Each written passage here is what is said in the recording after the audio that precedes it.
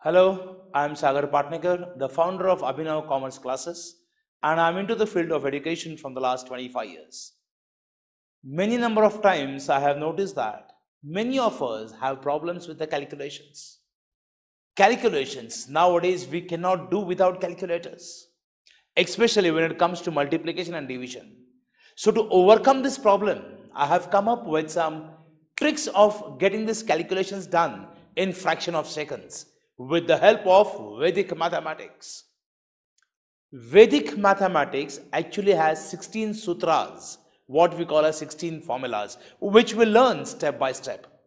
But in this session, before we start with what is Vedic mathematics and its tricks, one should understand how to develop the tables. Because 16, 17, 18 tables, even 13, 14 tables, many of us are not comfortable with that. So how to develop the tables, first we learn. And then we'll proceed with some multiplication tricks. But remember, to learn Vedic mathematics, tables up till 9 should be perfect. 1, 2, 3, 4, 5, 6, 7, 8, 9 tables you should know. Further, how to develop, we'll see. Now see, a small trick how to develop the tables. Step 1, multiply the least number with half of the greater number. Say for example, we have 16 into 7. What is it? 16 into 7. See what is step 1? We need to multiply the least number is 7 with half of the greater number. Which is the greater number? 16. We'll half it. So it becomes 8 into 7. 8 into 7, what we get is 56. Fine. Then step 2, double the number obtained. Double the number obtained. So what 56 we got, we are going to double this. We'll double this. 56, double of it is 112. Double the number obtained, we get the required answer. So 16 sevens is 112. That's all. This is what the trick. Even if you don't remember the tables, this is how we can develop the tables. See once again what I have done. 16 sevens, the greater number 16, we take it half of that, it becomes 8 into the least number 7.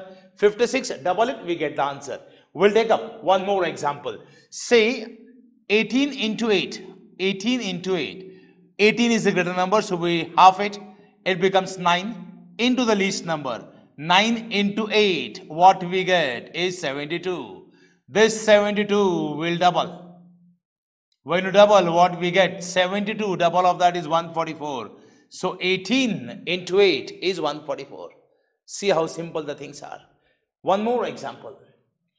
We'll say it as 6 into 14. 6 is the least number, keep it as it is. 14 is the greater of that half, 7. 6 sevens is 42. This 42 we are going to double. So when you double 42, what we get is 84. So 6 into 14 is 84. This is how we can develop the tables. Then say for example it is 12 into 8. 12 is the greater number, so 6 into 8, what we get is 48. This 48 we double, what we get is 96. So 12 8s is 96. So this is how we can develop the tables.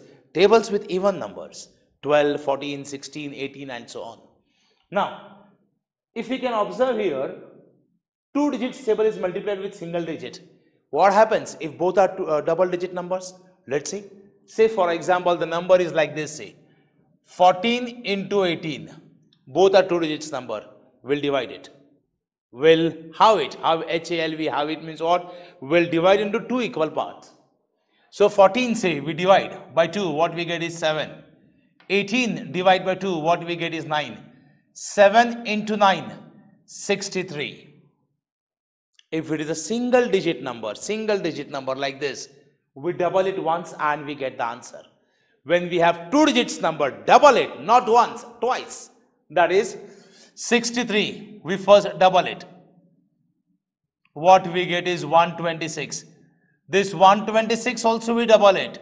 What we get is 252. So 14 into 18, when you multiply, what answer we are going to get is 252.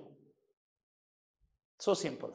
Next, take it as 16 multiplied by 12. First we'll have it.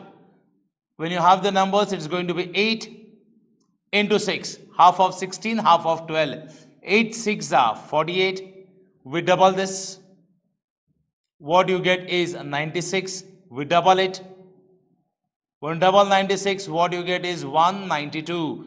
So 16 when you multiply by 12, what answer we get is 192. Take up one more example. Say 14 will multiply by 16. Half of 14, 7. Half of 16 is 8. So 7 into 8, 56. We double it. 112. We double it. What we get is 224. So 14 into 16, what we get is 224. That's all. This is how we develop the tables with even numbers. I repeat. Multiply the least number with half of the greater number, then double the number obtained, we get the required number. These steps are to be applied when we have single digit number, one single digit number. If you have two digits numbers, both are 2 digits, double it twice.